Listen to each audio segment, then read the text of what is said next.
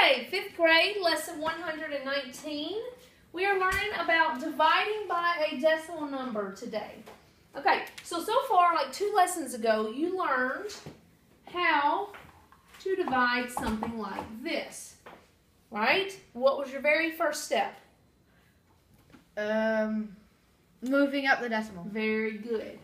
Okay, and then we worked the problem like normal. Remember, we did 3 times 4, and we wrote it over here instead of here. Yeah. Because we're working with the whole number 12. Remember, you don't even have to do that.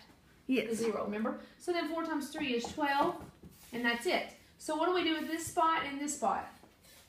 We'd fill it up with zeros. Fill them up with zeros. Excellent job. Okay, that's what we learned a few days ago. Okay, today's is just a little bit different.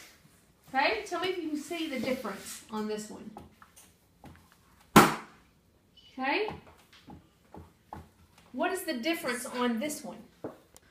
I think it's that it has 2 digits on the other side.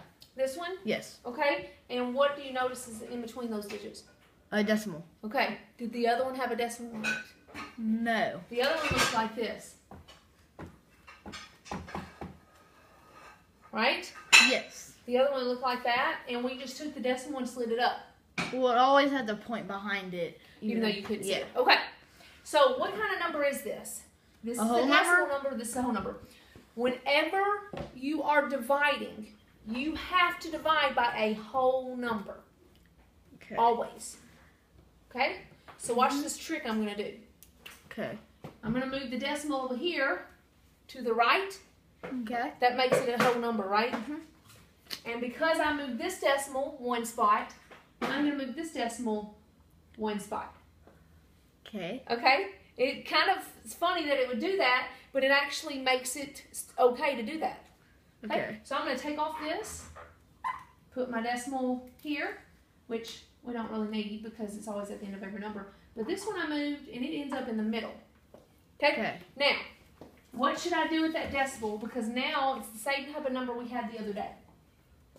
This is a whole number, and this is just a decimal We just work it like usually. You work it like usual. Okay, so what should I do with this decimal? We'll slide it up. Slide it up right here. Okay. See that? Okay, now, we're going to go 3 goes into 12.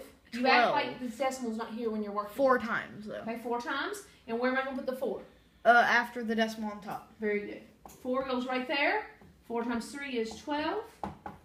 And we end it up. Okay? Now, if you want to fill in these other spots right here, you can. Yeah. Got it? Okay. Pretty simple? Yep. Okay, let's try another one.